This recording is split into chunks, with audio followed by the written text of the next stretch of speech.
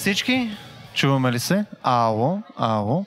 Изведнъж глъчката започва да замира, надявам се, да.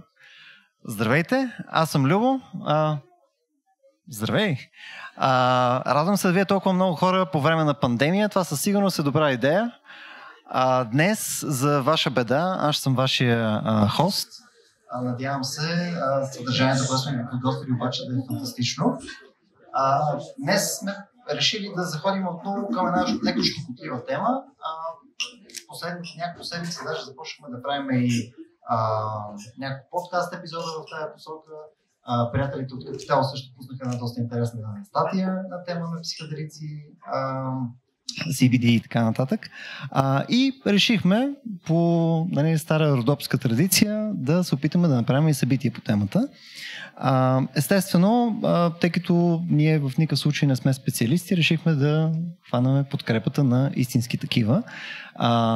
Заедно с днес са доктор Ервин Иванов, който е лекар и доктор по фармакология. Ервин се крие в момента зад един човек с дълга коса и не смее да ме погледне. Ервин, ако искаш, заповядай насам. Ервин има съществен интерес в посока психоделици и психотропни и непсихотропни вещества, които влияят върху тялото и ума, които според мен са едно и също нещо, но нека да не влизаме в този разговор. И на второ място, но не второ в сърцето ми, е доктор Грег Дън, този ужасно красив мъж с сако, който ще излезе сега с чаша с лимон. Грег е невроучен, както и точно така между другото. Той е цветът на Филаделфия, както и други неща, които мисля, че ще го имбераснат достатъчно. Както някои от вас, може би сте го виждали на някои предишни наши събития, той се занимава и с изкуство. Може да отидете на gregdun.com, прави феноменални micro-etchings и така нататък, които изобразяват мозъка и прочее много яки неща. И тъй като не искам да влизам в безкрайна алегория на тия теми, само накратко ще ви разкажа за какво ще си говорим днес като структура. Именно искам се да направим по-скоро разговор, по-малко презентация върху тематиката. Ще се опитаме да навигираме разговора през малко история и евентуално да влеземе през някои от проблематиките, които са свързани с психоделиците към момента. Това ще отнема около час и нещо. Междувременно силно ви приветствам да отидете на slide.do. Някой да пусне картинката. Anyone. Отивате на slide.do през телефоните си и съответно там може да се скочи DMT, да задавате въпроси на база... Да, DMT естествено. Това е кратко от Димитър. Може да задавате въпроси съответно на двамата ни гости по време на събитието, които в добрия случай и при наличие на фокус от моя страна ще бъдат зададени относително адекватно, след около час и нещо, когато приключим основната част на нашата програма. Ето, slide.do, Димитър. Добре. Сега е момента вече, когато приключим на английски, за което ще ме извините, обаче просто така работи, така че учете езици. Hey guys. Yo. Hey. So, is this awkward? What's that? Is this awkward? A little bit, yeah. Yep. But it's just like us hanging out in a bar, it's like there's nobody here. I know, it's amazing. Yeah. So, let's make it like double awkward. Let's start with the story. Great. What would you say? Do you have the perfect bar story right now? I got a good bar story for you. Not as colorful as psychedelic stories go, but figured he'd start with a little anecdote. I want to tell you about this guy who lived in San Diego and was in a terrible accident and lost a leg. And as some of you may know, when you lose a leg, you lose this physical part of your body, but you don't lose the neural correlates of that physical part of your body. So there's still some little circuitry in your mind going, I have a leg, I have a leg, I have a leg, that doesn't necessarily die with the leg.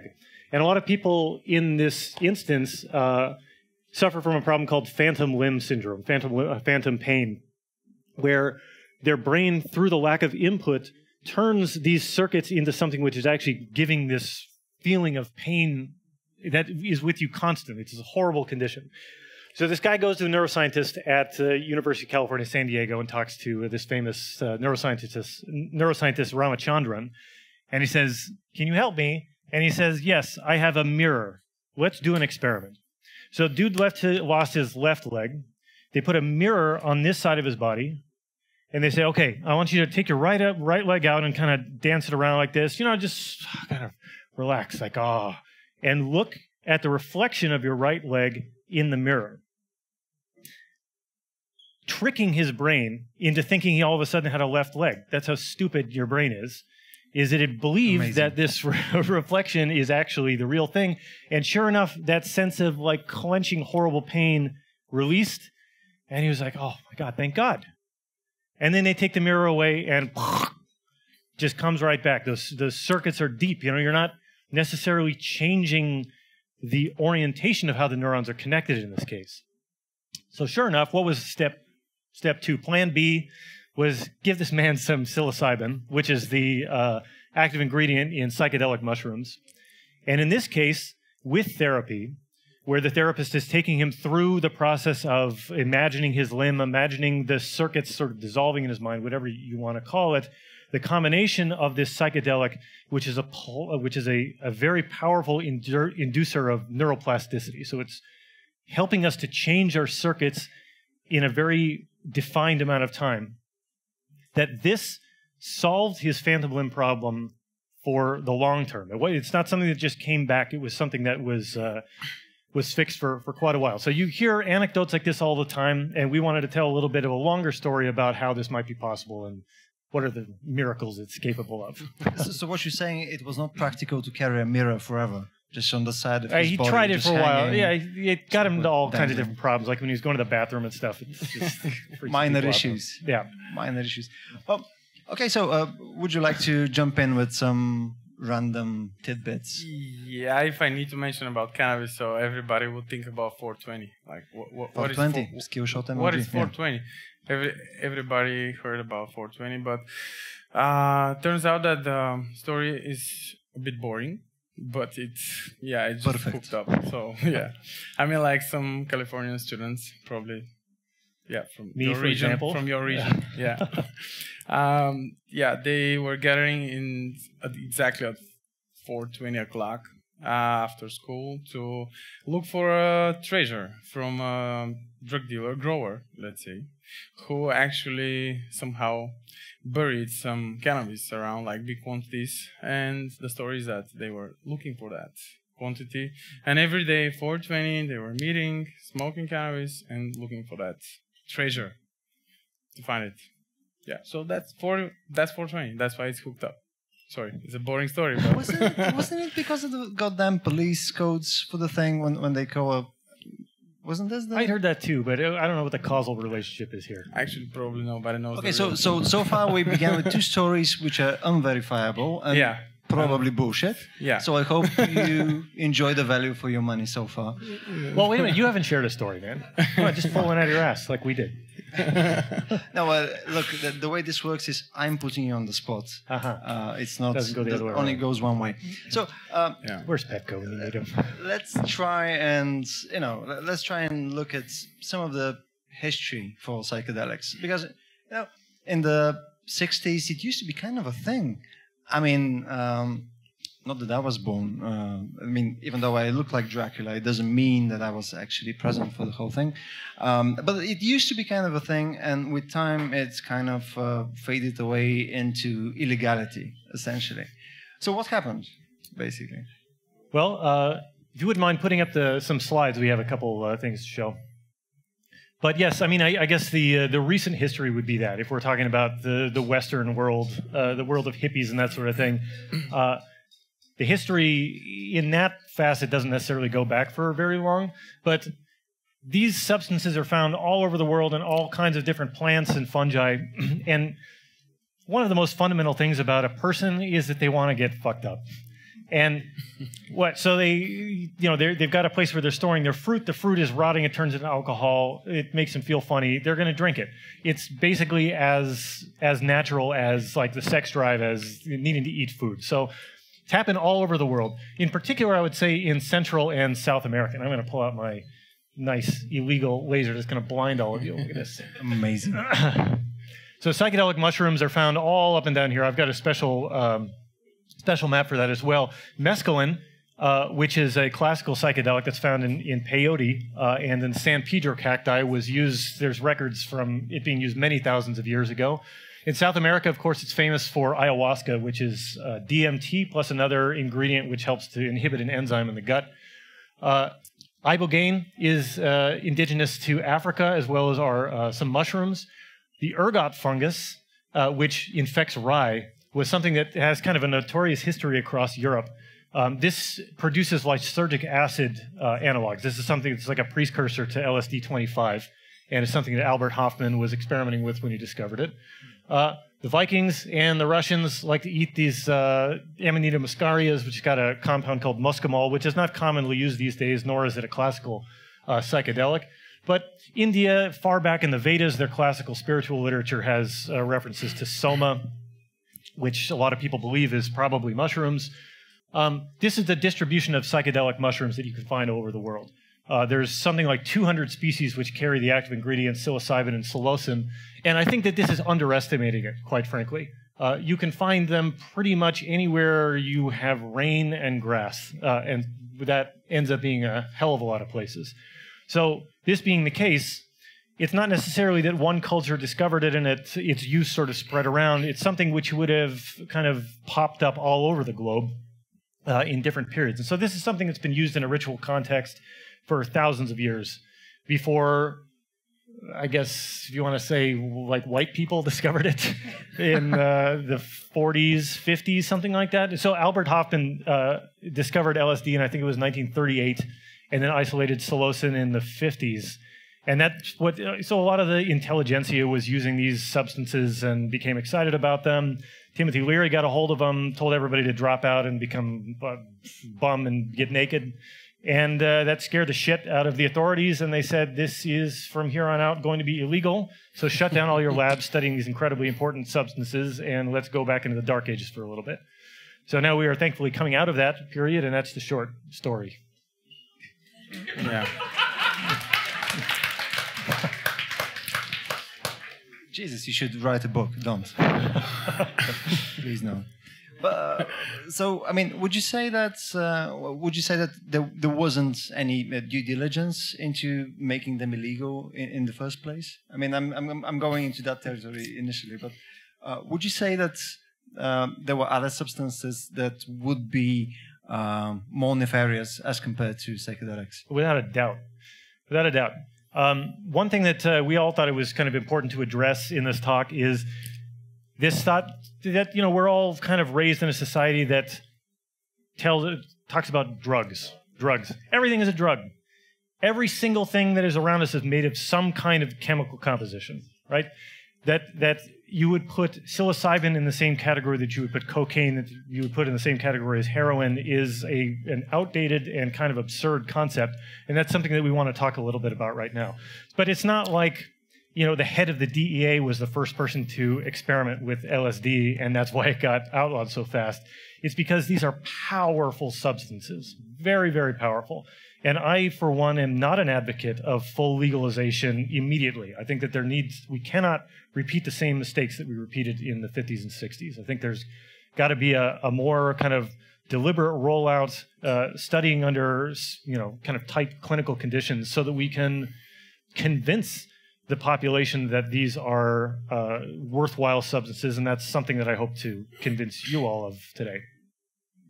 And Ervin, given that you're knee-deep in psilocybin, what is your point of view on specifically legalizing, let's say, cannabis specifically, or other substances, given that you are experimenting with these as a company? Yeah, so I believe that any substance needs to be legal to be used in the medical field, because it's an instrument for the doctor to use it.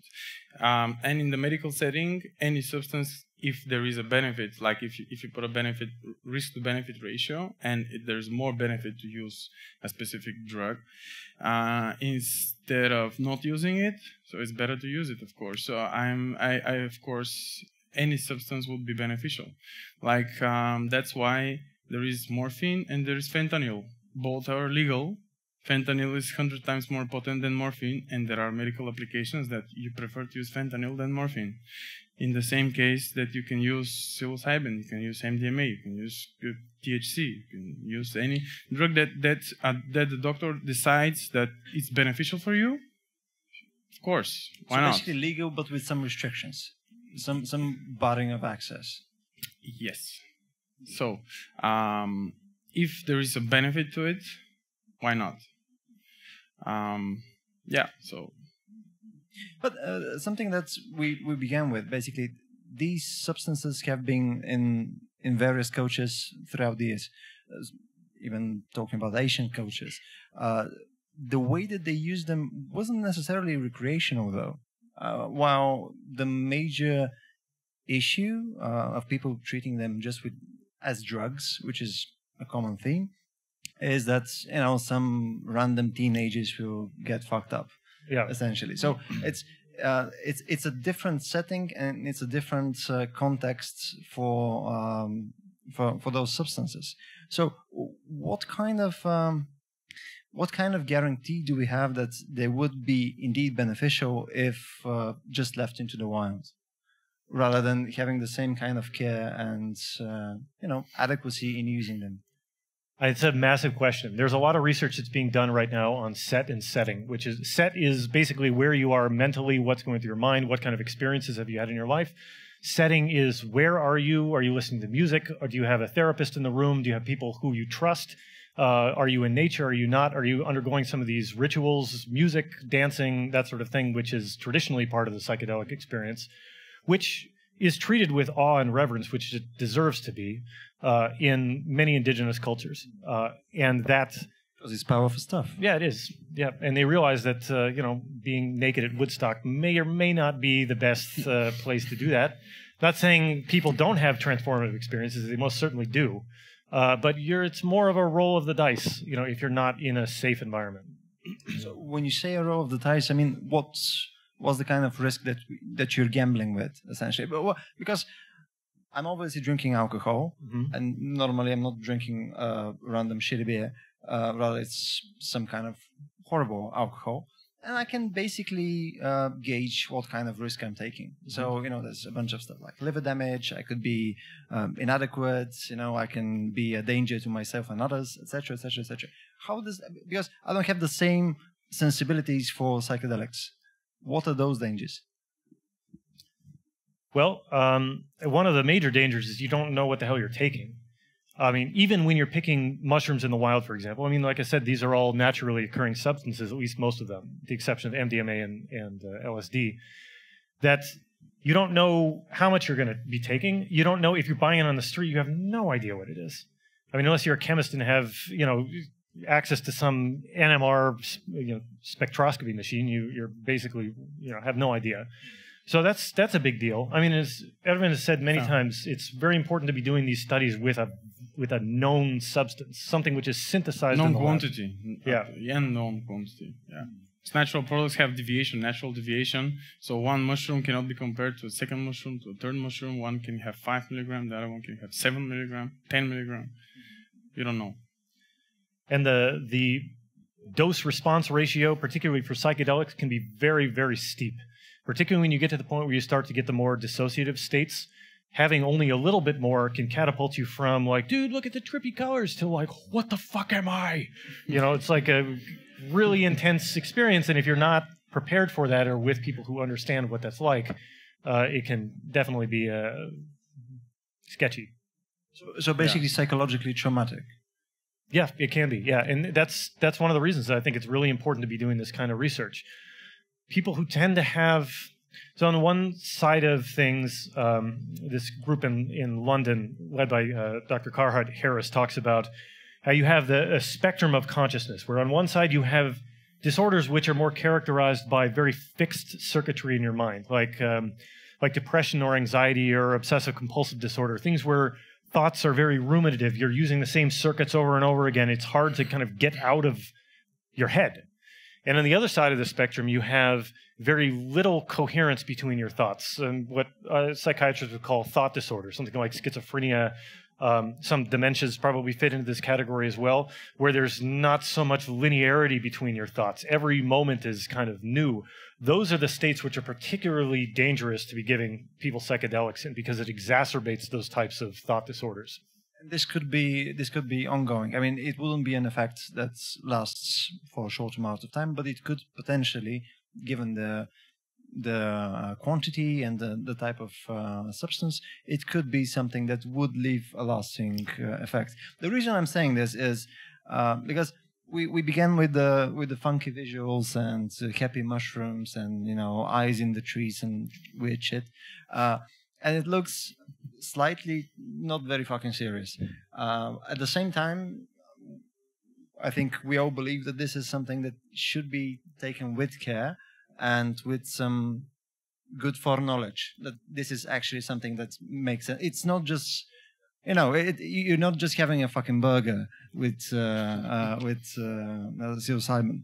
So the reason I'm trying to focus on this is this is serious shit, and it's not something easily just digestible by anyone. So you should be minding it with care. I don't know why I'm trying to focus so much on it personally, but I think it's important to say it. That's incredibly important. I think that's exactly how you delegitimize the field. That's what they did in the 60s. Just like literally everybody dropped. Oh my God.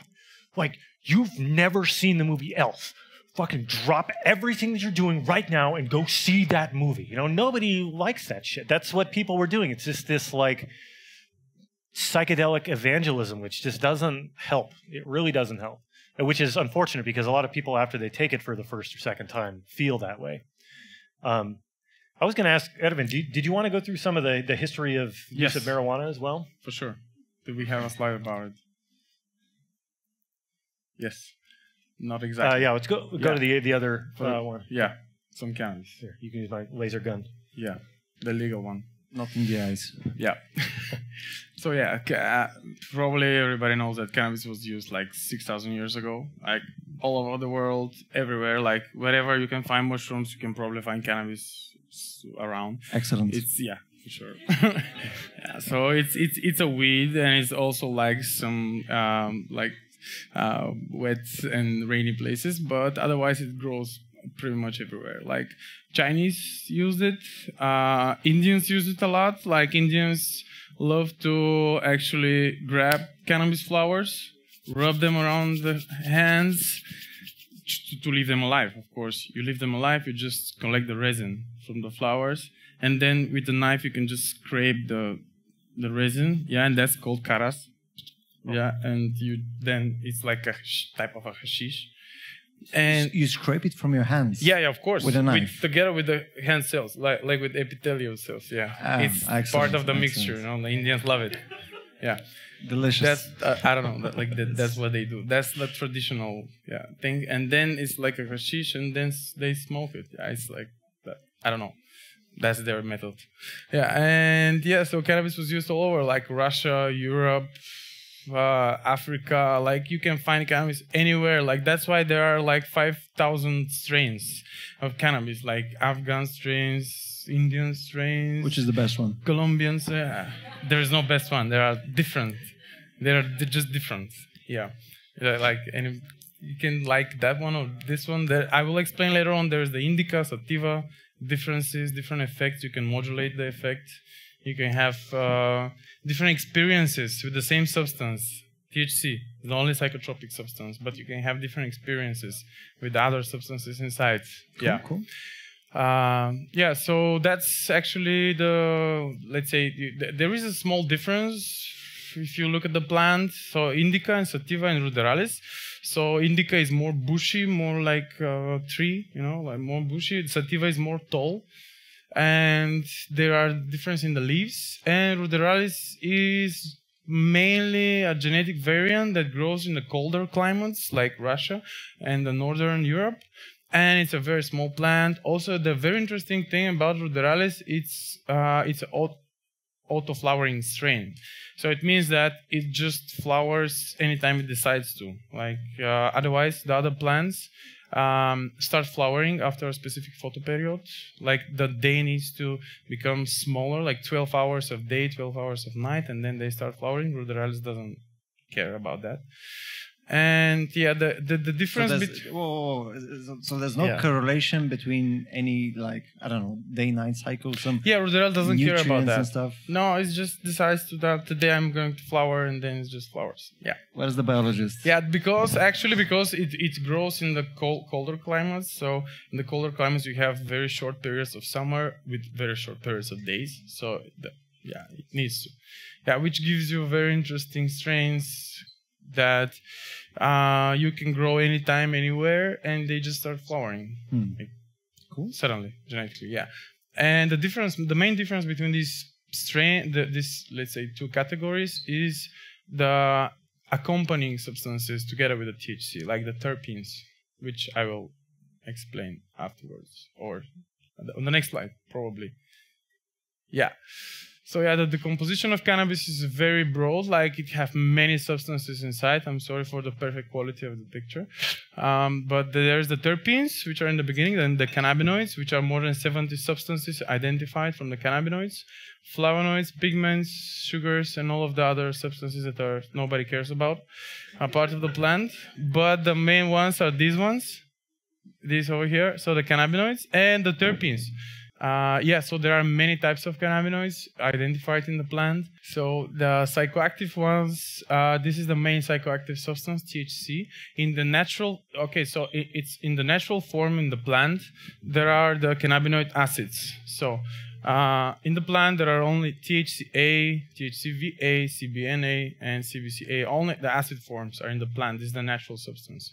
After heating these substances, they decarboxylate. This is the term, which they will remove that molecule here, thing here, and they become the active psychotropic form. Otherwise, cannabis is not psychotropic. Like if you take the plant, if you eat the plant, nothing. So basically like arugula. Nothing. Yeah, like arugula. Yeah, you can use it as a spice. You can, just like this. It is just a spice. Yeah, but if you heat it, like smoking, or like if you bake it or something, then it's a problem. You get baked. Then it's a problem. Yeah. And that's why THC, this is the other substance, THCA, CBN, they have completely different effects, like nothing compared to one another. For example, CBD and THC are both found in the same plant, but they have completely opposite effects. Like one is antagonist of this CB1 and CB2 receptor, the other one is like agonist and antagonist. So there are many cannabinoids in the plants. All of them have different effects, and that's why different strains have different effects on the body, because they have different composition of different substances. Cool. Yeah. It's a much more lively presentation, Greg. I don't know. I mean, yours was kind of a downer. I mean, how, Just getting started, man. Yeah, just come on, give me a second. Warm me up. Bring up my pharmacology shit. Let's see what you got there. So, I mean, okay, let's go back to your thing. I mean, how do those goddamn mushroom things work? I mean, why do they work even the way that they do? Well, I wanted to tell you a little bit about what the synapse is, what neurotransmitters are, and we will enter into this discussion. So many of you have probably seen images like this. When you have two neurons that are making a connection together, they do so through what's called a synapse, which is the connection between those two neurons. So this is a neuron. There's a signal coming down this axon here, which is an electrical signal. Then there's a space here called the synaptic cleft, which is an actual physical space between the neurons. And then you have the postsynaptic cell here, which is receiving the neurotransmitter here. So these vesicles, they're called, are filled with neurotransmitter, which are small molecules. The vesicles fuse with the membrane down here, and the neurotransmitter is released into the synaptic cleft. So we're going to be talking mostly about serotonin in this case, because all classical psychedelics are active at the serotonin 2A receptor. This cell here, which is receiving signal, has a bunch of receptors on its surface, which are reactive towards different types of molecules. It depends on what synapse you're looking at. Well, let's talk about the serotonin one. So if this is a serotonin 2A receptor, let's say right here, the molecules of serotonin are going to come in and they're going to lock into the protein structure of that receptor, and it's going to cause a conformational change in the protein, which is going to actually open a pore in the membrane through which ions can flow. So in this case, positively charged ions will then flow into the cell, depolarize this side of the neuron, and cause that neuron to fire. This is how action potentials travel through the chain. This is the structure of serotonin here.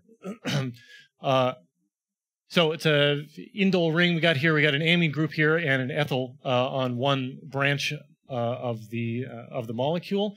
You can see that the particularly DMT and psilocin. So psilocin is the bioactive form of psilocybin, much like THC. The real deal. Yeah. So the similar, I believe it's a hydroxyl group, which is cleaved off of the molecule. But this happens in your body. It doesn't have to be done by heat. So this is done enzymatically when you consume it. But you can see that the structure of serotonin and DMT and psilocin are very similar. DMT, by the way, this is what's in ayahuasca, which is famous in South America. Many of you probably heard of it. It's like this psychedelic brew. This is naturally found in the brain, and it's found in thousands of plants around the world as well.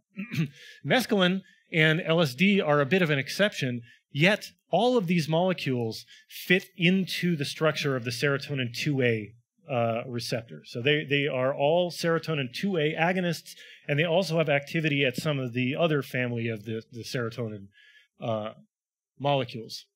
Now, when we look at the distribution of the serotonin 2A receptor, this is a PET scan. So basically, they're putting some kind of a fluorescently activated molecule into the brain, which is binding to the serotonin 2A receptor. And you find it, so it's a heat map. Anywhere the brain is burning up, that means it has a lot of 2A receptor. It's found in the cortex. Only in the cortex, really. Not so much in the midbrain, none in the cerebellum, none in the brainstem, none in the limbic system even, for the most part. Some in the hippocampus actually here, which is relevant. But, I mean, the cortex, as many of you know, is just doing all kinds of different things. It's like vision, taste, somatosensory, logic, planning, eye movements, blah, blah, blah. It's like doing a whole bunch of stuff. So infusing the brain with a neurotransmitter-like substance indiscriminately is causing what happens on the next slide. So this is a study that was done in 2016, which is the first scan of a person actively under the influence of a psychedelic in a scanner. This was done by a group in London. And this is with LSD. So what this is showing you is that, so they're measuring like the correlative neural activity, which is the amount of blood flow that is occurring in the scanner. And the LSD brain is tripping balls, as you can clearly see. Yeah. At all levels that they're looking. Compared to, and I think, so visual cortex is lighting up here. They're probably showing them visual stimuli. But the activation of the brain in response to that visual stimuli is way broader in the case of LSD. Remember, you are putting essentially a neurotransmitter mimic into the brain, which is causing activation of circuits which are not often activated through your normal daily life, which is why people tend to have these very extreme experiences. Oh, yes. This, I put a couple slides here to kind of to address what you were talking about earlier, Lubo. This is a chart which is essentially mapping the various risk in different drugs. So on this axis here, we have the active dose to the lethal dose, which means if you're over on this side, the amount that you take to get high and the amount that you take to kill you is like very small. Heroin is not something that you play around with. If you don't know how much heroin you're taking, guess what? You're in good chance of dying. And I would say that fentanyl is probably out here somewhere. Over there. Yeah, and not one that you really want to mess around with. So on this scale, we have the dependence potential too. So basically, up here is the worst place that you want to be. Look at this. LSD and psilocybin and marijuana, I might add, which does have slightly more addictive potential than those two, are physiologically and cardiovascularly remarkably safe. There was a report of a guy who, instead of taking the recommended, well, not recommended, but an average dose Average. of LSD, The police is coming, yeah. which was about 250 micrograms. So that's 250 millionths of a gram. This poor son of a bitch thought that this bag of white powder was cocaine that he took a gigantic line of, which is probably like half a gram or something like this, and he lived to tell the tale. Comfortably, I would say. I mean, you know, he I'm sure, visited other realities and that sort of thing. But see, you live to tell the tale nonetheless, because they are not threatening to your cardiovascular system. They're not going to stop your heart. They're not going to make you hyperventilate. They're not going to affect your breathing. Whereas things up in here are definitely going to do that. Alcohol. So, yeah. Yeah, indeed. Yeah. Cheers. It's too bad we don't all smoking pot in here. Instead. And this is just a different map. I think this is this is 2010. Maybe that other study was the one you were talking about. There's a follow-up from 2016. Okay. Yeah, I think similar findings. Basically, alcohol, heroin, crack, you're going to find those in the shitty list, like wherever you go. But similar types of findings here, the LSD and mushrooms.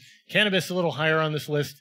But all in all, much safer than the typical suspects, which this is fully legal. This was called heroin because it was supposed to be the thing that rescued us from morphine addiction and to be used in a clinical setting. Yeah. Cocaine, for sure had medical purposes at some point, and it was in Coca-Cola for a long time. So, but if you're taking, let's say, if you're smoking cigarettes, you might as well be taking cocaine. Yeah. I mean, that's a great rationalization. Yeah. Very good, very good. Amazing. You learned something today. I'm learning stuff literally every few minutes. I love the fact that, like, when we're looking at the synapses, he could be bullshitting us forever, and nobody would know. It's like, with the thingamajig, with the transporter, it goes to the space and does things. I thought you were a scientist, man. No. No, way no.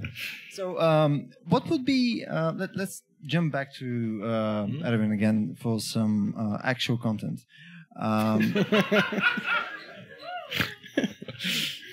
What would be the pharmacological applications for, let's say, cannabis to begin with? The picture. The applications would be the picture. Yeah. So I need to start with the terpenes because they are the ones that modulated the whole effect. And there are so many types of terpenes in different types of cannabis strains, because if you have ever seen cannabis in real life, I haven't. Normally. I haven't. Of course. And the difference in the smells, actually, this is the terpenes. The terpenes are actually the aroma of the cannabis. So different strains have different aroma, which means that they have different compounds inside.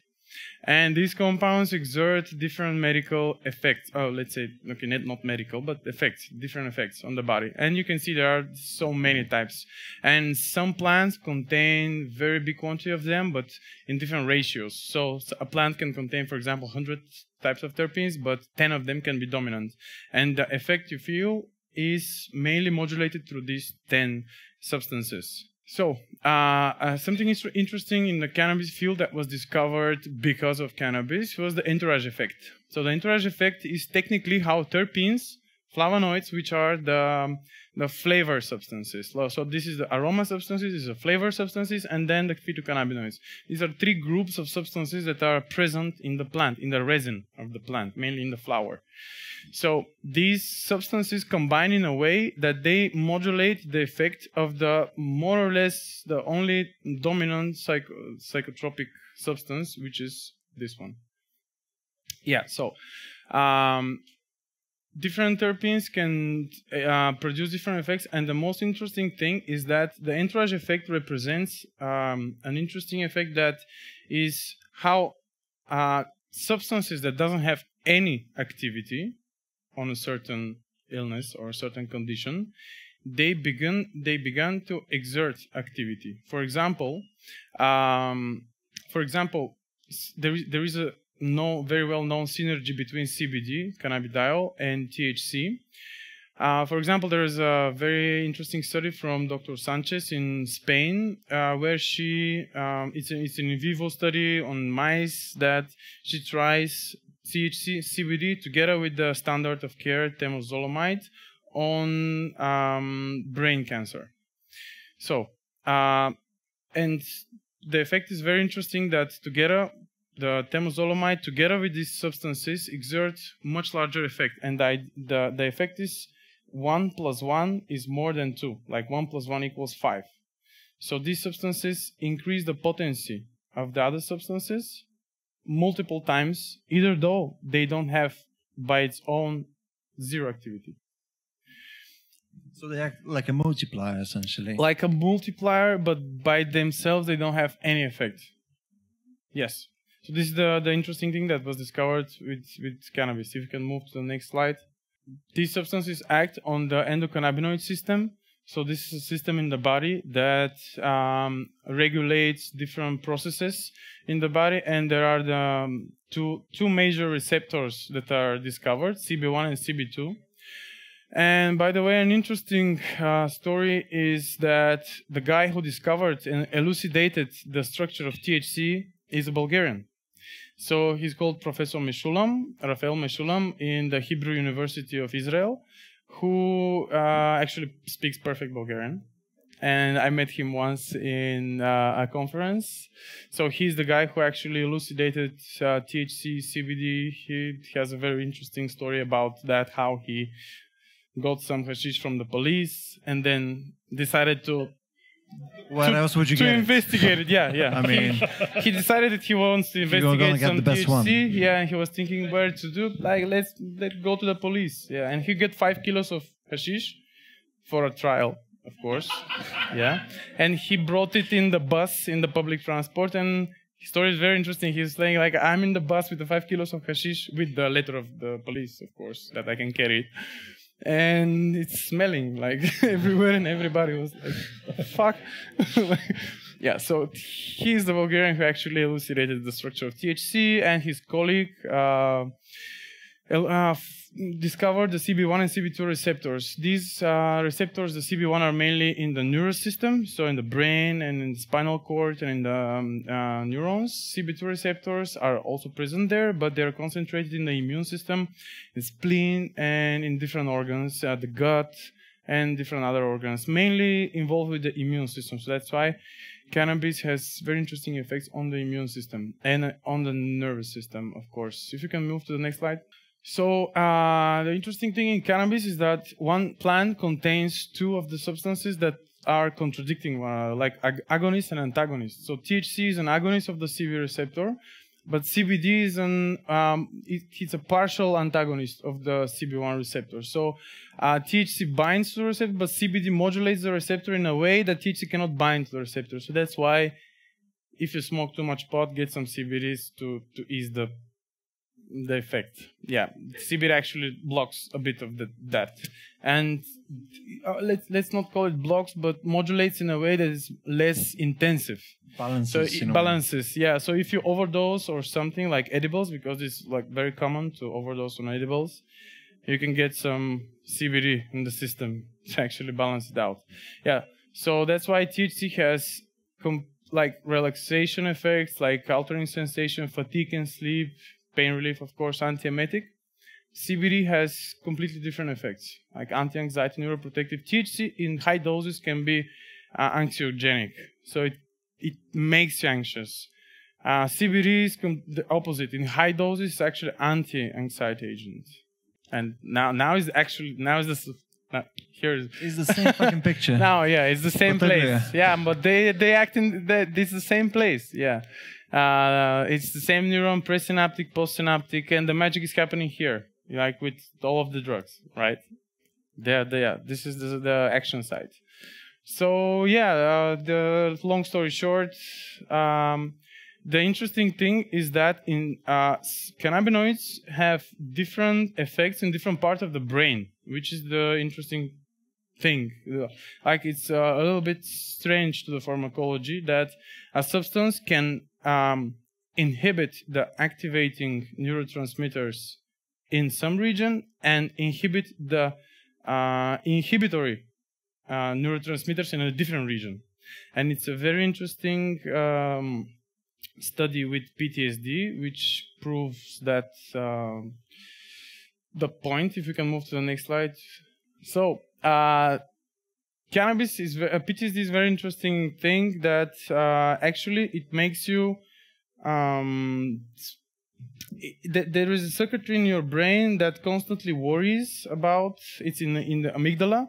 Amygdala communicates with the prefrontal cortex, and the amygdala decides what feeling to give you. Like, if you see a lion, amygdala double checks with the prefrontal cortex if this thing is dangerous, safe, good, or bad. And amygdala gives you the decision. This is dangerous. So you feel like you're in a danger. The prefrontal cortex has the information, but amygdala does the decision. And in PTSD, amygdala is activated, like in a problematic way. It's too activated. The prefrontal cortex is inhibited. And what cannabis does, THC specifically, in low doses, lowers the activity, technically the neurotransmitters in the amygdala, but increases the activity in the prefrontal cortex, which is strange to the pharmacology that it exerts different effects in different brain regions. And that's why it affects PTSD, and that's studied like a clinical trial with some good graphics about it, how it lowers the effect. And yeah, it's an interesting story, but specifically about PTSD, by the way, there was, I don't know, I probably heard it somewhere recently, that it was related to a reduced ability to forget, essentially. So it was correlated with some sleep disorders, etc. Yeah. So yeah, it's the PTSD is let's say the very exaggerated disease. Let's say it starts with anxiety, stress disorder, and then moves on to this more lower forms of PTSD, and then to strong like PTSD with nightmares and different others. So it's a complex disease of different conditions. Yeah. Endless fucking anxiety. Yeah, of course. So given that cannabis has been legalized in a bunch of places at this point, while psilocybin and all the different substances that get us there have not. Yeah. Has this been like a bigger boon on research? Because the presumption that we're having right now, let's say, about legalizing some kind of psilocybin, etc., would be that research would be benefiting from this. Yes. Have we seen this with cannabis? Yes, for sure. The last 5 years were a boom of cannabis research, like more than 1,000 articles, like every day, 50 articles every day, like PubMed was exploding.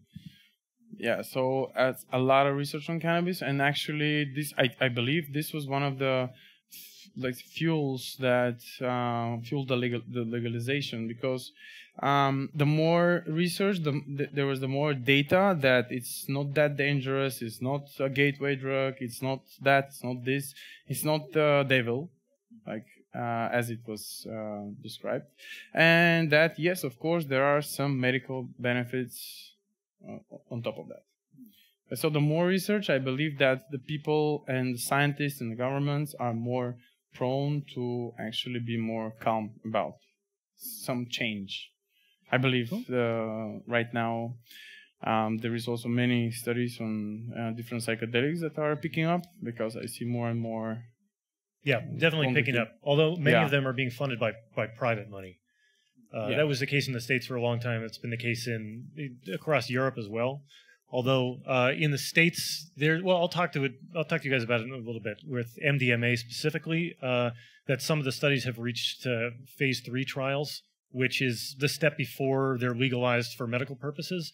So they're now authorized for like extraordinary use. There's some category like vaccines.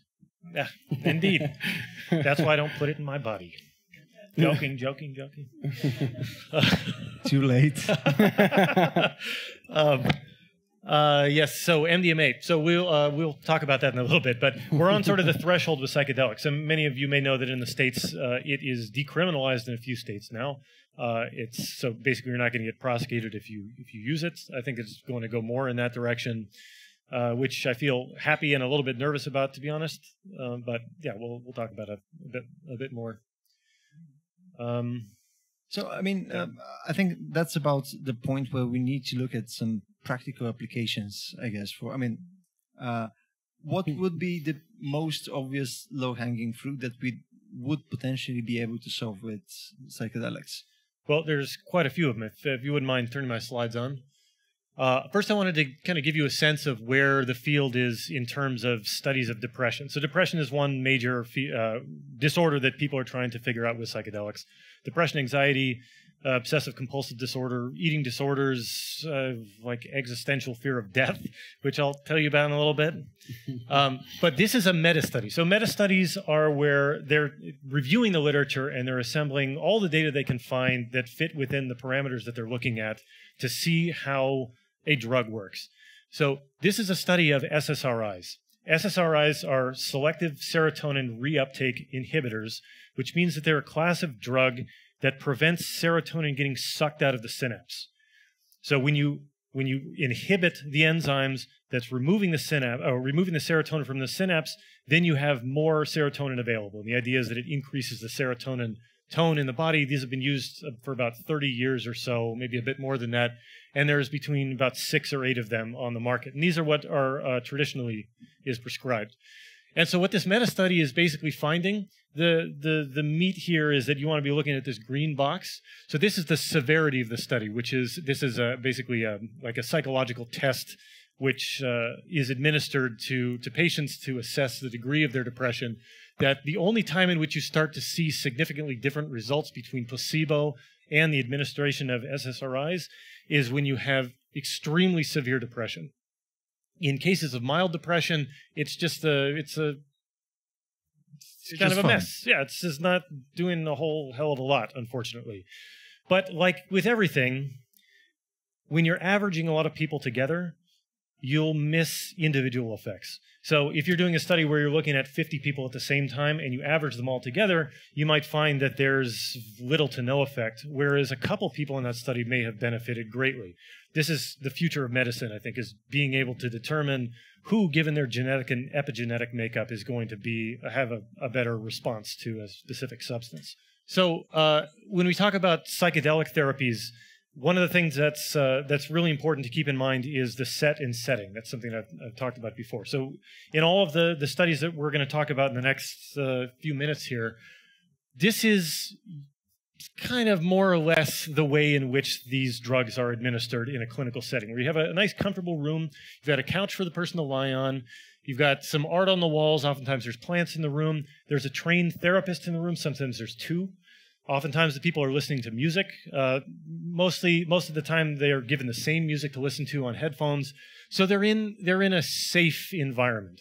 Whereas the way in which these substances have been traditionally administered is in more of a ritualistic type setting, and often in a group setting, where there's a shaman or somebody who's leading the ceremony, who's very well experienced in what these substances can do, who will lead people through singing and dancing and chanting and these types of kind of ritualistic behaviors which they have found over the years to be, beneficial for the experience. So this is a different kind of set and setting. And this is the one that Lubo is most familiar with, which is tripping balls with mud inside your butt crack and driving around on a bus like a bunch of kukri. So this is kind of what most people associate with the 60s, 70s era, which no wonder people were scared to death. It's like, I have no doubt in my mind that these people are having the time of their life. There's no doubt about that. It's just, how do you control for this type of experience, That's, I think, one of the most difficult things to control for is, okay, so you're giving somebody music to listen to. So have they heard that song before? Do they like that kind of music? Were they, traumatized when there's such an individualistic kind of connection to the set and the setting that I'm thinking that it's going to be difficult to tease this apart. Isn't this literally the same problem with personalized medicine, though? I mean, what you said earlier was that essentially if you're trying to control specifically for the ones that are having the greater effect, let's say from those 50 people, wouldn't this be the same issue? I mean, you're trying to gauge the types of responses a certain amount of people would have to those substances. Oh, I mean, for sure. There's no doubt that from a physiological standpoint, these substances are increasing neuroplasticity. They are increasing activities at the synapses. How that relates to modulation of these behavioral effects that we're going to talk about is definitely very personalized. So different people are going to react to it differently. But what you'll find across the board is that the the size of the effect is in a totally different category than you see with SSRIs. And the application is so wide. So this is one that I think is particularly important to show here in Bulgaria, given that the smoking rates are incredibly high. So in contrast with programs that, there's lots of quit smoking programs. I mean, many of you have gone through it. I've gone through it in my 20s. Trying to quit smoking, it's freaking hard. And so this is probably the best one that we have thus far, these nicotine replacement, like the patch or gum, something like this. Psilocybin, this was an early study, by the way, which was statistically underpowered, was finding that 80% of people had a dramatically reduced desire to smoke 6 months to a year out. And if you change the next slide, this is sort of the updated bit of data which was done a few years ago by the same group. What they're doing here is that they're not just taking people's word for it as to whether or not they quit smoking, they're actually measuring physiological variables. So they're measuring the amount of carbon monoxide in their breath here. So this is at intake, this is day one, basically, where they're measuring their baseline. Look at how many of them drop to basically zero all the way out, from 10 weeks, 6 months, 12 months, and the long term, which I think is 2 years. Okay, so this might be a really fucking dumb question, but what are they doing? I mean, there's some kind of protocol to keep. I mean, are they just taking psilocybin and being told don't smoke? I mean, yeah. Well, there's like a therapy which is similar to the ways in which like anti-smoking therapies are typically done. So you have a trained therapist who is taking you through setting intentions, trying to direct your thoughts through the plasticity which is happening in your brain to set these intentions. I mean, we all know that the placebo effect is definitely a thing. When you believe that something is going to be working, it has a tangible effects on the circuitry of your brain. So it's basically combined with psychotherapy. Yeah. So it's a... Yes, absolutely. And that's a really important aspect to this. And like I said before, it's not like, hippie in the middle of a field as a music festival isn't going to want to, or won't stop smoking. I mean, it's going to happen in those circumstances too. It's just, how do you optimize the effect of the drug to get the effect that you want? So here, cotinine is a metabolite of nicotine. So they're finding similar things. Again, they're just trying to pick out people who are lying. We said, I totally quit smoking. And then they're like doing these blood tests and verifying it. So again, like you would see at any smoking cessation, you have some people who jump up from this baseline here, but quite a few of them who stick to it. This is another interesting one here. This is the number of cigarettes per day. Many of them go down to this baseline, but there's a general trend towards some of the participants increasing their number of cigarettes per day, which is, again, what you would expect. When you're messing around with your addiction system, your nucleus accumbens deep in the limbic system, those circuits are extremely powerful. So even a very powerful substance like this is going to have a hard time, solving it for everybody. This graph, I think, is particularly interesting. So what they're looking at here is they're trying to gauge through these psychological tests what the degree of mystical experience that this particular person had. So did you have a transpersonal experience? Did you, dissolve your ego? Did you have an experience with God? Did you have like a transformative experience which manifests in whatever way it's going to manifest for you if you take it? So in your case, the devil. So if you have a higher degree of mystical experience, it's correlated with a greater success rate in quitting smoking. So puzzlingly, in my opinion, there are some people who are trying to make modifications to the chemistry of psychedelic substances to try to remove the psychedelic aspect to it, try to remove the kind of subjective trip while maintaining the pharmacological effects of the plasticity induction, which I think is, I don't know how they can possibly hope to achieve that. But hey, if they do, that's going to convince a lot more people to take them, I think. So, okay, but again, how do we approach which of these potential areas like depression, etc., are the ones we should be focusing on? I mean, how do we know that, let's say, psilocybin isn't some kind of amplifier in the same sense that marijuana, etc., is for something else? I mean, what is the baseline that we're using? What are we stepping on in order to identify such potentials? I mean, is it something relating to the form of the molecule? Is it something else that we know already? that is, let's say, similar to other drugs that we're using right now? Or that's a really good question. I have similar questions as to why, when people are taking these hallucinogenic substances, why the outcome, even when people have horrible trips, is in the long term positive. That for me is an open question. I can't answer that for you, and I don't know that many people could. I'm sure people have theories, but and anecdotes. Yeah, plenty of those. Plenty of those. Yeah. But here, I want to take you through a couple more instances of this, if you wouldn't mind. So this is another early study, I think there's one done at Johns Hopkins, where there's a dose response in the amount of psilocybin that's taken of the reduction in, so basically the higher the bar here, the more the reduction in depression, which lasts 6 months out from the administration. Most of these studies are done with 2 doses of psilocybin, sometimes 3, about 3 weeks apart. So just consider that for a second too. It's not like you're taking an SSRI, which you're taking 2 times a day indefinitely. This is something you're taking twice. Totally different class of like power of this molecule. This is not treating a symptom. This is treating the actual cause, the circuitry in your brain, and rewiring it to take your mind out of the kind of negative behavioral patterns. So I think that's the general idea, is you are breaking up these circuits which are chronically, used in a negative way. And this one was also done by the same group, I believe. Yeah, this one just came out, actually. So this is looking at effects of psilocybin therapy on depression. So similar types of things. This is a depression score that's being taken with a psychological test. This is measuring baseline at 8 weeks, 3 weeks, and the day of. So this should be just giving you an idea of what a person's baseline is.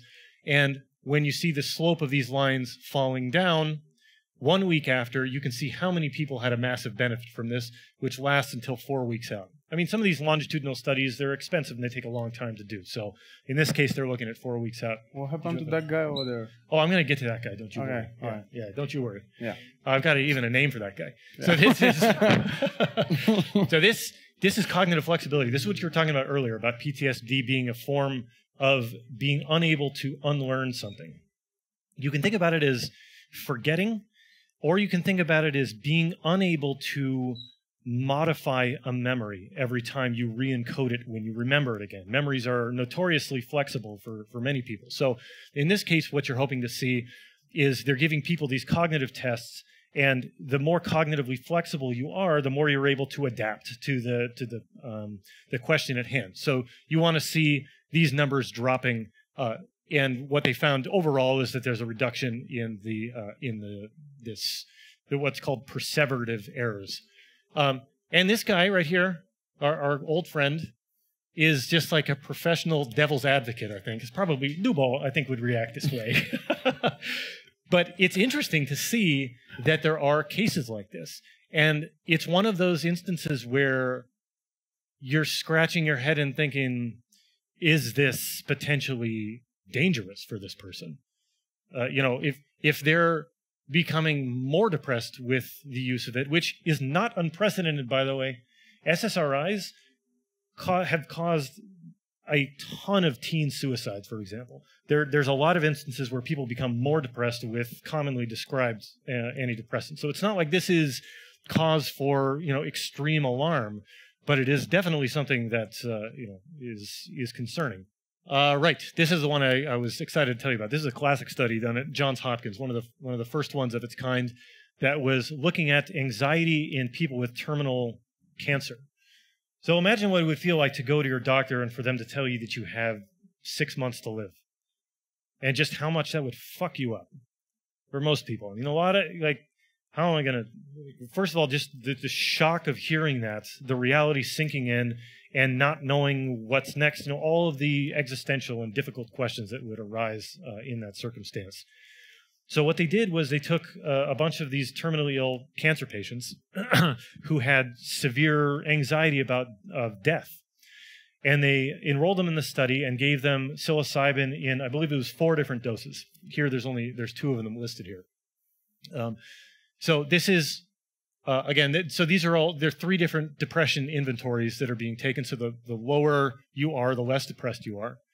And what you see here is a dose-response curve. Again, blue is a low dose, red is a high dose, and there is a persistent reduction in depression in these groups 6 months out. There's a significant reduction in anxiety 6 months out. I should also say that I believe it was 95% of these patients rated the high dose of psilocybin experiment as amongst the 5 most significant experiences in their life. Something like 50% voted it as the single most important experience they've ever had.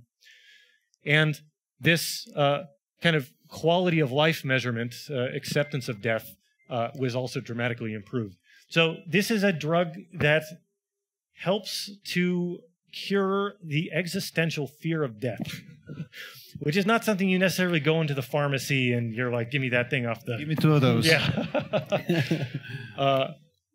So driving home the point that when you are taking what's essentially a plasticity inducer, that there's a very broad number of effects that can be addressed with that type of drug.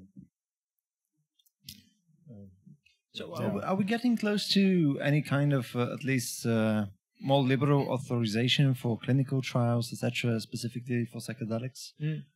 Let me show you one more slide really quick, and I'll answer your question with it. Could you go to...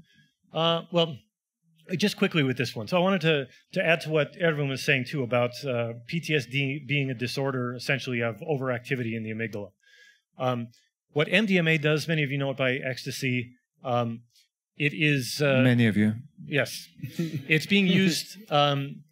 So psilocybin and MDMA are probably the substances most commonly used. MDMA is not considered a classical psychedelic, but it does have psychedelic qualities to it. It is a serotonin 2A agonist, but it also acts at different areas, specifically in the oxytocin system, which is like the love bonding hormone, you know, that a mother would have cradling her baby. So it brings about feelings of pleasure and contentment and safety, in addition to reducing activity in the amygdala, which is the part of your brain which is, you know, scaring the shit out of you, which is the part which, you know, when you're reliving this traumatic memory, is activation of the amygdala is a part of the memory. It's not something which is, you know, associated with it or something. The memory is the amygdala activation. So the idea is that when you give MDMA in this safe setting, that you're taking advantage of the idea of memory consolidation, which is you have different types of memory. You have short-term memory, this lasts a couple seconds. You have a longer form of short-term memory, which is minutes to hours. And then you have long-term memory, which requires sleep and protein synthesis in order to strengthen the synapses and make that memory kind of more persistent. So the idea is every time you remember something, you recall something, you're bringing it back up into your consciousness, and then you re-encode the memory again. You go through the same steps of protein synthesis and that sort of thing with the context that you remembered it in. So this is one of the ways in which memories are consistently modified over time. So the idea is that let's do this therapy. Let's have you bring up your trauma with a trained therapist in a safe environment, in feelings of more relaxed emotional state, so that when you re-encode the memory, it doesn't have that sharp fear aspect to it as strongly anymore. So these studies are typically repeated a couple times. This is one of the initial pilot studies, and if you change to the next slide, please. This is from the Rick Doblin group at MAPS, which is a famous organization in the States. If you want to learn more about this, by the way, I recommend checking out their website. It's called MAPS, M-A-P-S. This data is hot off the press. It just came out. And what they're looking at here is basically the same thing. So red is with MDMA.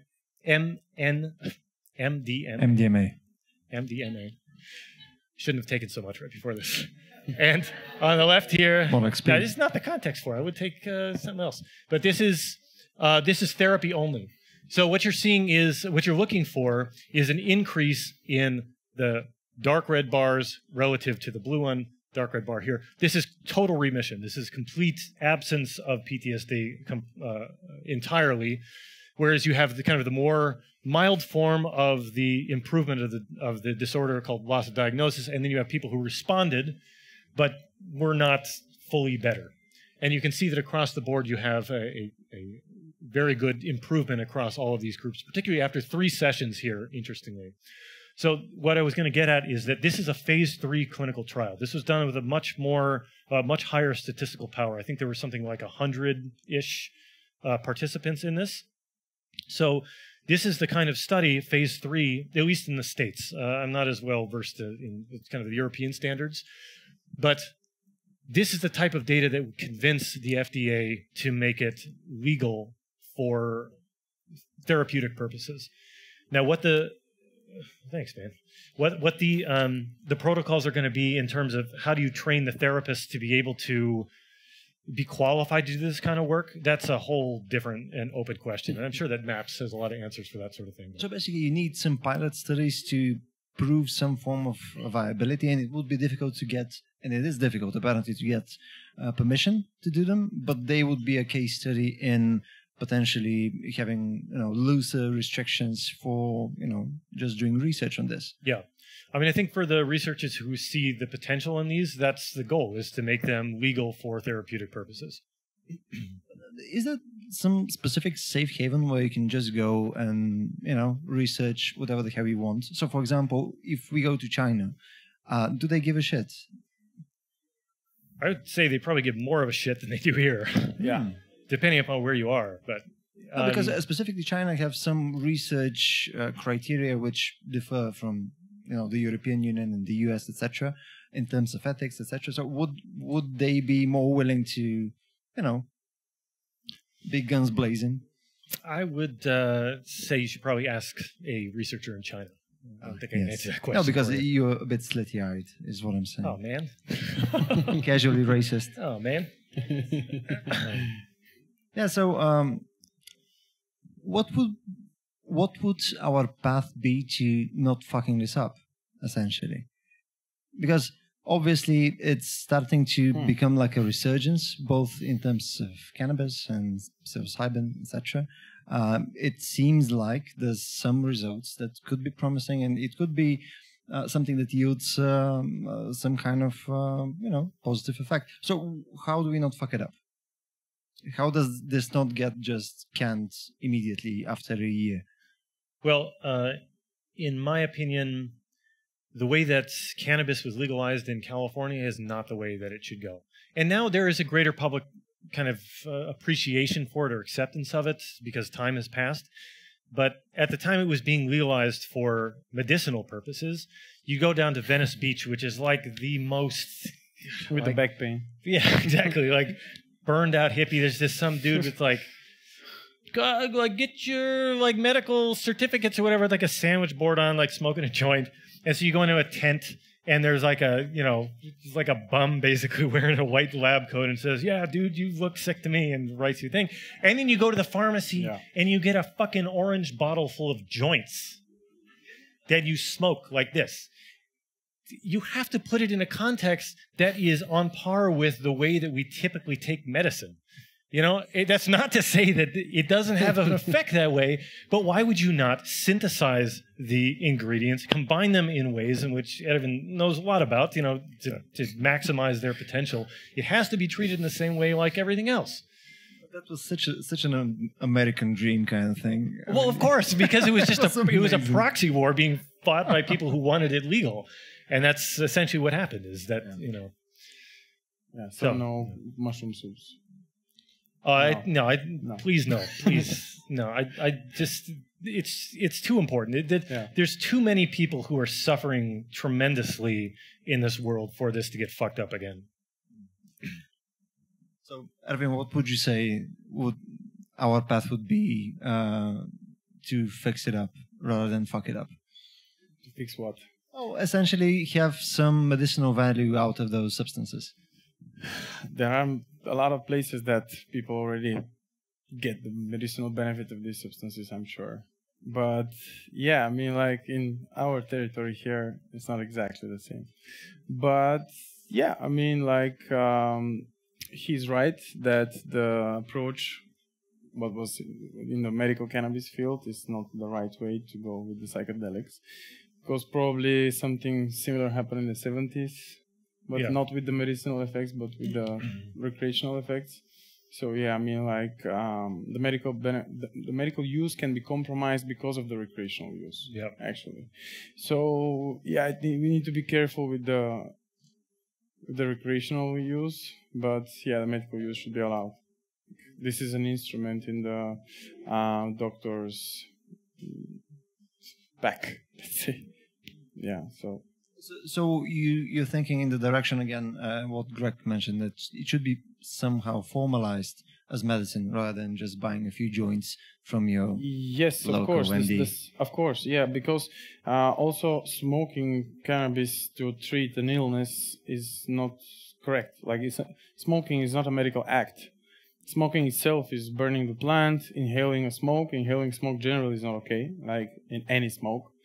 So that's not the correct way to consume a medicine. Yeah, vaping is more correct way to inhale cannabinoids.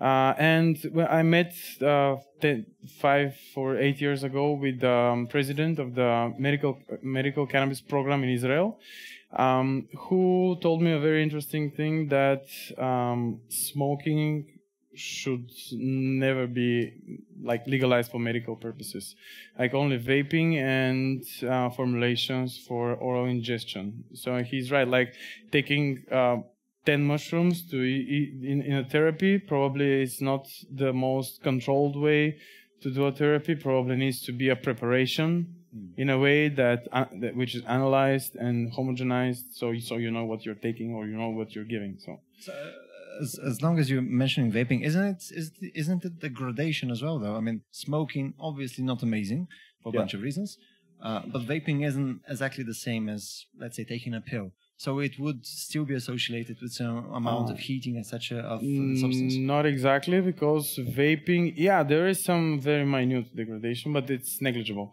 But the route of administration can make a big difference, specifically in cannabis, because in THC, when inhaled, you absorb almost the full amount of THC inhaled in its original form.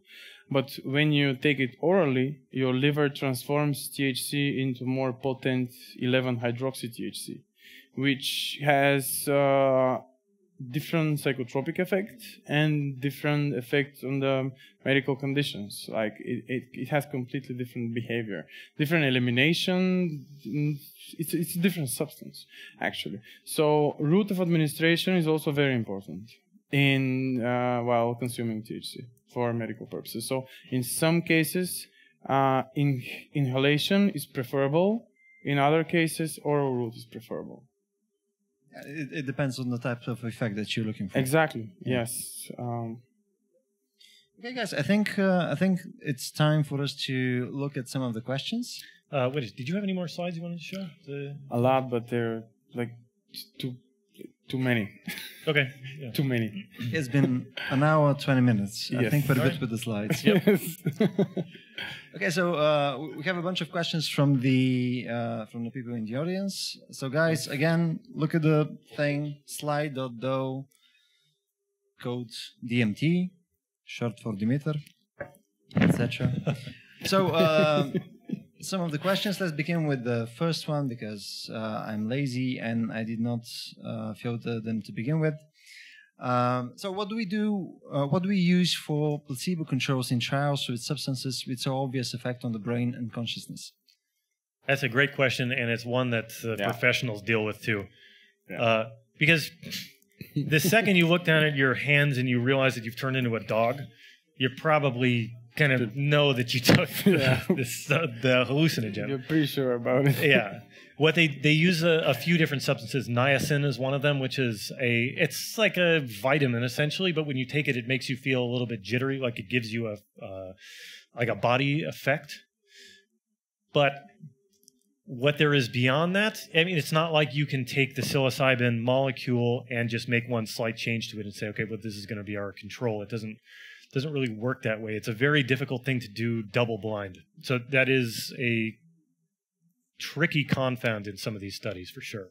What would you be looking for in a control? I mean, what kind of effect would you like to show to the potential subject so as to, convince him that he's using actually the actual substance? Well, I think that, people, it's like choosing a jury.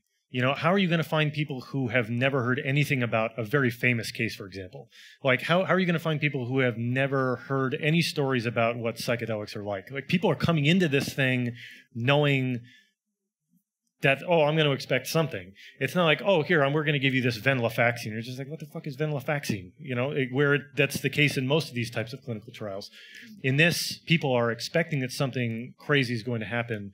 So, I mean, in most cases, you would be giving somebody a sugar pill as the placebo, but in this case, it's just not going to work because the person's expectations are in a different place than they would be in a typical study. There needs to be some kind of effect. Yep. It's a little bit different with the THC, by the way, because there were some attempts to create the placebo. It's very complicated, of course, but there was an interesting research about they chose cannabis naive patients, which means that they've never used cannabis. They don't know what is it about. They don't know anything about the effect. Yeah, they don't know anything about the effect. And the researchers explained that the doses they're testing are so low that they will not feel any effect, even if it was a THC. Of course, people with the THC know very well that it was a THC, but the people in placebo didn't know that if they're getting the placebo, be sure, basically. Yeah, they cannot be sure, basically. So this was an attempt to actually somehow create a placebo without having the real life. Just edging them. Yes. Like, amazing. Exactly. So as long as we're on the topic of marijuana, there's another question by the audience that's: some people experience panic-like attacks and rapid heartbeats when smoking marijuana. Does it depend on the person's mental health, or is it basically on the additional stuff that the marijuana is mixed with? Yeah, so there are a few reasons. The main reason, most common reason, is high dose of THC. So high dose of THC creates that. Also, the second reason is high dose of THC with no or low dose of CBD. CBD counteracts that effect. So taking CBD together with the THC actually blunts that these side effects. So yeah, and also some of the terpenes create that side effects in high doses. Like beta-myrcene is also famous to actually excite the body and have an excitatory effect. And together with THC, and especially in combination with low CBD, it can create these effects. But of course, from person to person is different. So people which get these effects can blunt that with CBD. Another zinger. What happens during a bad trip in brain chemistry terms? Go. Well, I think that obviously in a psychedelic state, as I was mentioning, and you saw in that MRI with the LSD in the brain, is that it's activating circuits which are not typically activated.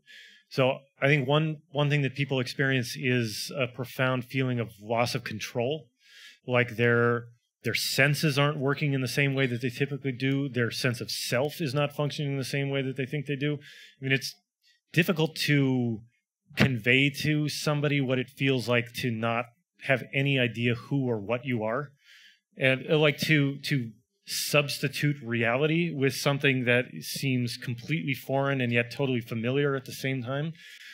People panic. I mean, that's and understandably so sometimes, particularly with high doses. So that's part of it. And I think that correlated with that, you're certainly going to be having, if you're having this fear response, you're going to be having kind of some of those circuits being activated in the brain as well. So whether or not the LSD or the psilocybin is in and of itself activating those circuits through its native activity, or it is being activated because the setting that you're in leads you down this path that pushes your brain chemistry in that direction, is sort of an open question. But let's say we put him tripping balls in a fMRI. Let's say in one of the cases he's just having his best life. I don't know why this is happening on the screen, but it's terrible. let's say in one of the cases he's having the best of trips, and another case it's literally the worst of trips. It's like double Hitler trip. What would be the difference? I mean, in terms of brain imagery, would we see a difference, or it would be just homogeneous, essentially? I expect that you would see a difference, particularly in amygdala activation, probably in prefrontal cortex as well. Studies just haven't been done. We need to do this. It's not like who's going to sign up for the bad trip study also. And how do you make it happen? Awesome. I know a guy with an fMRI. I've heard that you can just need to go with the trip. Yeah, the bad trip. I mean, like you just need to let go. Yeah, exactly, and that's what the therapists are there for. To remind you. Just let go and the next 15 questions are about psychedelics. Sorry, it's interesting. So, what's the best psychedelic for a first timer? You should have been expecting this. For sure, not DMT. Of course. As well as the question, sure what's your personal experience with psychedelics? I mean, those two are just like, we might as well get them out of the way now. For sure, not Dimitar. Never Dimitar. Yeah, DMT is probably not the one that you want to go with first. That's the one, particularly when, or at least in some of the studies where they're injecting it intravenously. If you have no experience whatsoever with psychedelics or pot, that's gonna send you to a place that you never knew existed. It's an incredibly, like, for example, you have reports of people who in these like legit clinic-based DMT studies report that the 15 minutes that they were tripping on DMT felt like thousands of lifetimes lived from birth to death. I'm not sure that you want to just like raw dog that from day one, you know? Probably ease into it a little bit. Just 10 lifetimes. Yeah, that's right. That's a more manageable amount. I have a hard time with one lifetime, God damn it. But no, I mean, I'm not going to put myself in the position here of recommending this to anybody in an illicit setting. The information which you will readily find on the internet which is good, which is that you should start small, make sure that you're not going to have a panic attack, do it in safe environments, that sort of thing. But I think that the qualitative differences between psilocybin and LSD are relatively small. You emphasized when we're talking about the history of psychedelics that it used to be more of a social thing.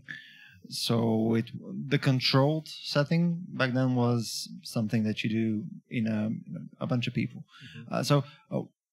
Would this yield different results rather than just tripping balls on your own at home? I mean, is there something to do with the social interaction that changes the trip itself? I think for sure, yeah. And this is what a lot of cultures around the world, I think, have empirically come to the conclusion about, which is that, I mean, it's used as like a rite of passage. Yeah, how many people these days would trip with their parents? Like their parents would like give them these substances when they're 13 or 14. But with your parents or just with anybody's parents? Just anybody's parents at this point. I'll take anybody. No, there's the social aspect to it is critically important, but then again is also based upon the individual too. So some people might get a better feeling out of it another way. Certainly being surrounded with people who understand what you're going through has got to be a massive help, even if no more than just a practical level. So, yeah, I think for some people it would be massively beneficial. As long as those people aren't jerks. Yeah. Yeah. Okay. So, given that you're from the US, so we are ascribing to you literally all of our preconceived notions about the United States of A. Is microdosing a thing, or is it just a thing for Silicon Valley assholes? Yeah, it's mostly something like articles you can read in Wired. That's sort of like the place where this stuff exists. I mean, people definitely do it. I don't think that it's quite as widespread as the media makes it out to be. But certainly the use of psychedelics in the States has given rise, like the biochemical technique of PCR tests was invented under the influence of LSD. Excellent. The microdosing and use of LSD at IBM was instrumental in the invention of the silicon microchip. Silicon Valley, Go players reports like a much more. So what you're saying is silicon chips, PCRs, vaccines, and what else? Basically, this. Not. What's the connection? Drugs? No. I'm just trying to get you down the rabbit hole of just like a conspiracy theory on drugs. Right. We'll talk about that after.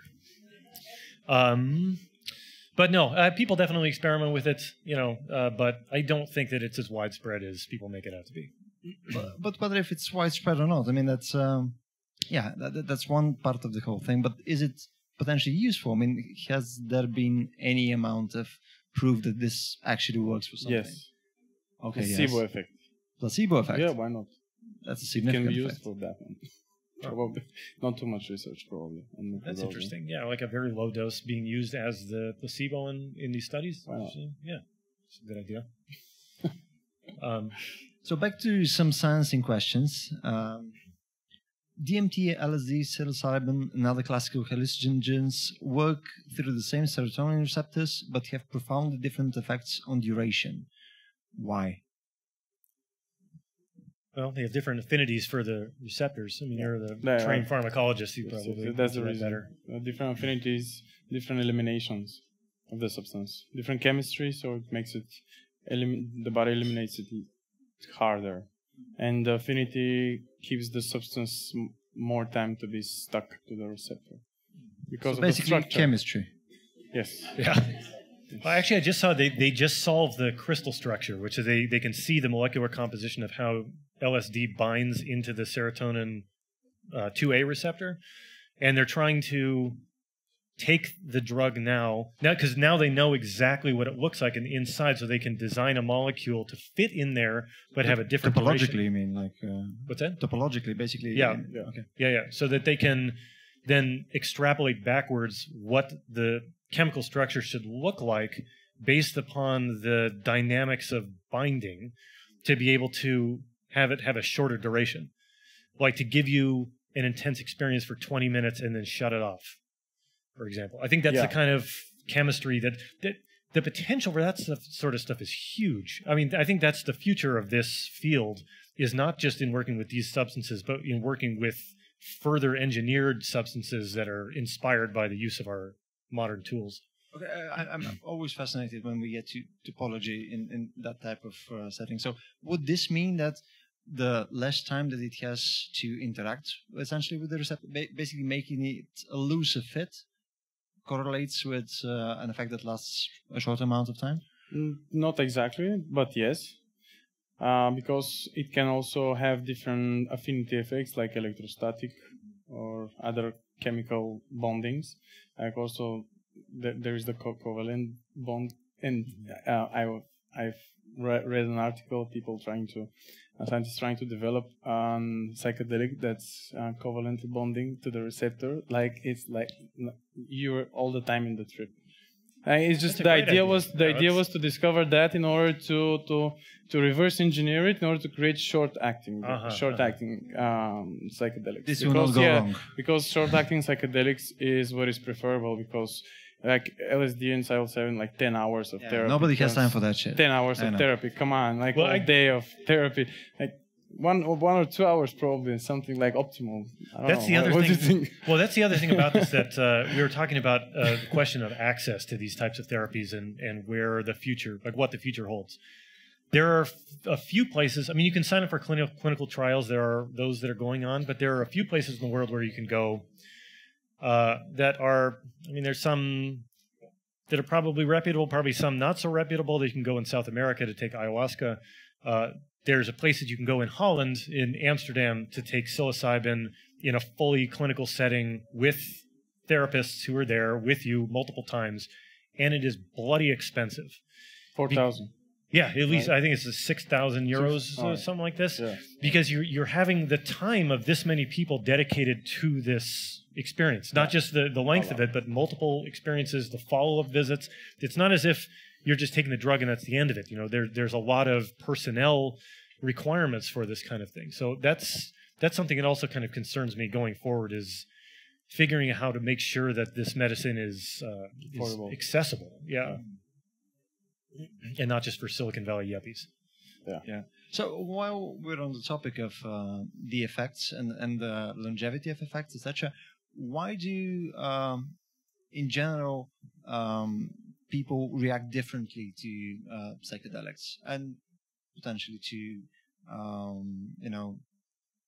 all the other substances that we're talking about? What's the genetic difference that basically encodes for this? Yeah, so genetic difference in amount of receptors, expression of receptors. Some receptors might have a small, slight variation. So, for example, a substance can have a little bit more affinity to your receptor than to my receptor. And amount, of course, there are a whole cascade of events happening after a substance goes to the synaptic cliff. Is that Cleft. Cleft, yeah. And it activates a specific receptor. Then there's a whole cascade of substances that needs to be in correct order. So every genetic variation in the pathway can create a different effect. Just long story short, it's many effects. Chemistry. Chemistry. Yes, I guess. Yeah. As long as it's not mathematics. Then it's, fuck.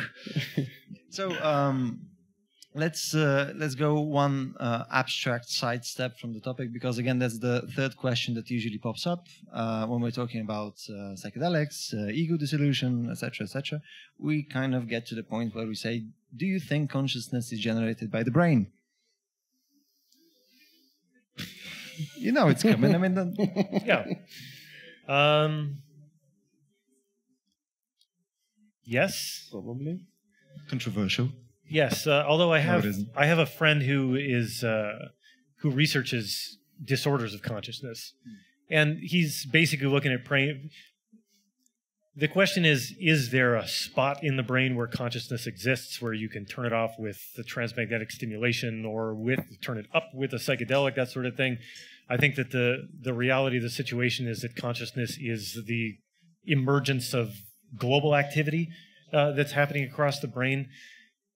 All the processes. Yeah. The symphony of all the processes together inside. It's like a chain reaction of processes. Right. And reaction to stimulus, probably. Right. I mean, Buddhists would strongly disagree with you. I mean, it's a question. There's a lot of people who are going to disagree with you. Yeah. And neuroscientists, of course, are going to, for the most part, be saying yes. But there's always going to be the guy in the back of the room. Inevitably, he just stands up and wants to address everybody. What is consciousness, and go into some diatribe. And if you're that guy, then come talk to me privately afterwards. We'll talk about it. But yeah, it's a difficult question. Yes. Let's not go to panpsychism, at least right now. Okay. Yeah. So again, I guess this could be related to the topic on microdosing a bit. At least that's one of the effects that has been described. Rather, is there a learning ability increase when taking psychedelics? Would this have some kind of effect on the brain that allows it to, maintain its plasticity for an ongoing amount of time, hence enhancing learning ability? Yeah, I think that's the whole idea behind microdosing, is that you're increasing plasticity to a smaller degree chronically, which allows you to integrate information faster. Like people microdosing and playing piano, the idea being that you're going to be able to remodel the synapses faster to do it. I'm not familiar to a great degree with the literature on microdosing. I'm not sure that there's a hell of a lot of studies that have been done on it. Anecdotally, I'm sure you can find people who would say that it's helped them dramatically. But yeah, that's sort of the idea behind it. It's just like a precisely controlled modification of plasticity. I managed to dig out the only other marijuana question, and it's literally buried under psychedelics and a bunch of stuff. But I think it's probably the most obvious questions for me. Why are we so fucking hungry afterwards? I mean, why? It's, calories count. Yeah. It's a hormonal effect, technically. Yeah, it's there is one hormone, ghrelin, which increases and makes you hungry. direct correlation. Chemistry. Yeah, chemistry. What to do? Yeah, again, yeah. But it's not related to any action. I mean, the hunger isn't after an excess amount of spending of calories. Rather, it's just stimulations of your urges to eat like a fucking pig. It's just your ghrelin goes up and you're just hungry. Excellent. So you generally what happens is you eat food. When the food is in your stomach, it touches the mechanoreceptors, which gives a signal to the ghrelin to lower. Like this, and more chemistry. Too much. Yeah, like technically that's the reason. Excellent. And a few more hormones which increase the appetite. Yeah. You mentioned that you could live 1,000 lifetimes if you trip balls in a significant manner. Why?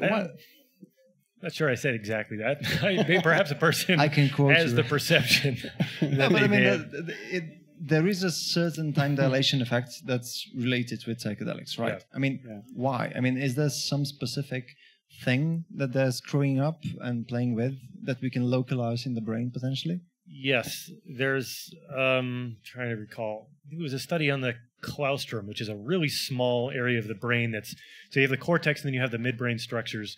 There's a large number of axons, like white matter that comes down, and there's a little group of cells in there called the claustrum, which, if I'm recalling correctly, has to do with our perception of kind of sequential events in time, which does express serotonin 2A receptors, and I think is modulated by psychedelics use, which is why people have this sense of distortion of time, which I think is the same with the cannabis. Yeah, they have the CB1 receptors, and cannabis also creates the time dilation and distortion moment.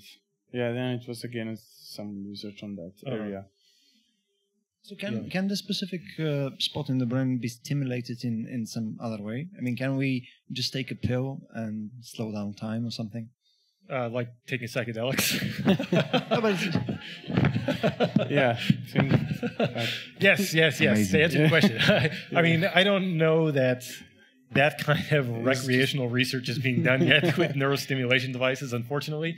And the stuff that you can buy off the shelf typically will be giving you access to large areas of the cortex, just because it's directly under the skull. You put these headsets on, maybe they can stimulate something that's superficial in the brain, not deep structures.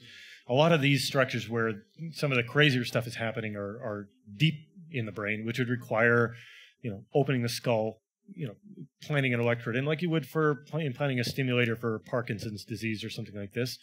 But certainly when you use transmagnetic stimulation, which is magnetic pulses that you have like a little wand, that you can make somebody forget how to use verbs.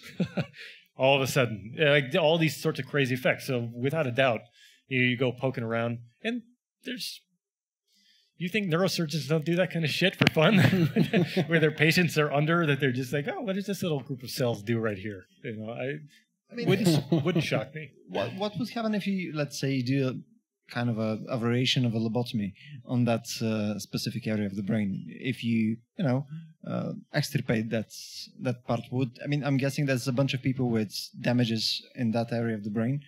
Do they experience some kind of time distortion? Finding clean lesions is very difficult. Even Phineas Gage, who's that famous guy who got the railroad spike like through his face, he went through his hippocampus, which is kind of here in your brain. Central. Yeah, like one of there was another patient, HM, who had it as well. The cases are very few and far between, and hippocampus is a much bigger structure than this one would be. So finding ones where you have selective damage that's not genetically based is a tall order. So I mean, maybe there have been. I don't know. Fucked up stuff. Yeah, because something like a stroke tends to affect a wide area, or at least not necessarily a very discriminate area. But again, it maybe the utility of that zone would be dispersed in the brain in some other forms. Yeah, well, that's the case with a lot of these kind of circuit-based items. You have feedback between different regions. You have like a whole, like the visual system, for example, is not like it goes to this region and you can see something. It's going to like 50 different regions that are all talking to one another in complex ways. Yeah. Backup going online. Yeah. So let's, before we finish up, I have one more question. Again, I'd like to steer ourselves slowly into the direction of cautionary tale / pessimism, etc. Because again, we're being a bit more liberal with the whole thing. So the question is, again, in that sense, do you think that psychedelics can unlock some mental issues? And can they be potentially reversed again with psychedelics? I don't know anything about that. I would say that would not be my first recommendation as the physician seeing a patient who lost their mind taking acid. Like, why don't you take some more acid? Take some more. Take some more. Yeah. Probably we can get you back. I mean, got the maybe. good stuff. Yeah. I seriously doubt it, though. Yeah. I think I'd prescribe cocaine in that case. Amazing. Something that brings you down to earth. No, jokes aside, I mean, I'm guessing, in general, those substances having some amount of oomph, we should be cautioning people against just trying to remedy stuff on their own. Yeah, without a doubt. I mean, you're buying drugs on the street. If you've taken MDMA before, you almost certainly have not taken MDMA. Just as one example, like the kind of shit that shows up on the streets, you just, again, unless you have an NMR machine and are looking at this, and have some idea of what you're doing, you're almost certainly getting something else, which is probably contaminated with metabolites and byproducts of the synthesis. Not recommended. And I mean, you can, if you look for this information, you can clearly find it. People have gotten themselves into some serious shit with psychedelics. And I am not here to tell everybody that I'm not recommending it to everybody. There are definitely people who should not be taking it, and there are people who, without a doubt, it would damage. Yeah, so self-medication is never a good option. Yeah, I don't think... Like, not the best, at least. Yeah. Let's say. Yeah. Yeah. Self-medication. No. Okay, so guys, do you have some final words as a closing? Anything you'd like to leave the people with, except kids don't do drugs? Well, kids should do drugs sometimes. Well, I think this gets back to this topic we were talking about earlier, is that we're used to thinking about drugs as being this category of things that are illegal that all have this, they're somehow related to one another. They're not related to one another at all. They're all doing totally different things in our brains. So you have families of drugs, of course, but to encourage people, I think, to consider that substances which society at large has considered to be dangerous or otherwise harmful do have the potential to help a lot of people. And they also have the potential to hurt a lot of people. So I think that my desire to be here is to, I think, stimulate conversation about it, educate people about the dangers and the promise of it, and for people to make their own decisions and judgments about it. Всеки сам си преценя. Точно така. Да. Да. Erwin? I'll just join his opinion. Cool. Yeah, so no self-medication. No self-medication. Well, unless it's aspirin. Unless, thanks, guys, for joining us today. With drugs. Let's give a round of applause for those two guys. Yeah. Woo.